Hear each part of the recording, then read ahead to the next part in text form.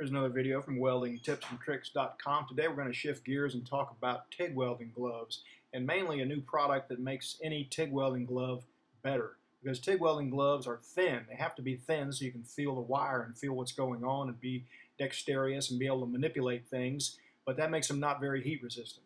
So the Tig Finger Heat Shield, when put on a finger of any thin TIG welding glove, just makes it better because you can rest your finger or your pinky or your knuckle against hot metal and be comfortable, not have to stop welding and shake the glove off to keep from getting burned. If you're a TIG welder, you know what I'm talking about. You've had burns on your pinky and on your knuckles and on every knuckle and everywhere else. So the Tig Finger Heat Shield especially excels for welding pipe and tubing, because sometimes you have to prop your finger right next to where the weld is, and you have to have a steady hand because a steady hand just welds better. You've got to keep that arc length steady and tight, and in order to do that, you got to be steady, and you can't be trembling because your hand's burning. For aluminum parts get hot. They get hot quick, and it makes it downright uncomfortable.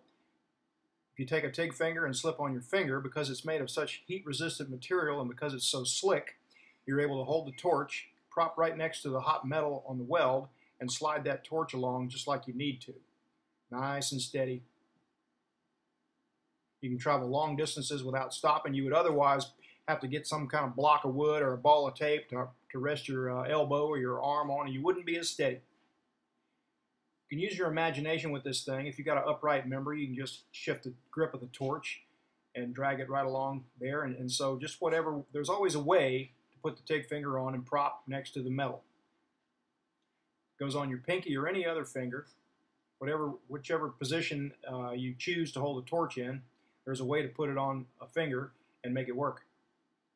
Now, like I said, there's no point in giving this thing a bunch of hypey sales pitch. You can see in about 2 minutes that it's going to solve a problem that you've had if you're a TIG welder, and that's your knuckles getting hot all the time. So that's the Tig Finger Heat Shield. Thanks for watching weldingtipsandtricks.com.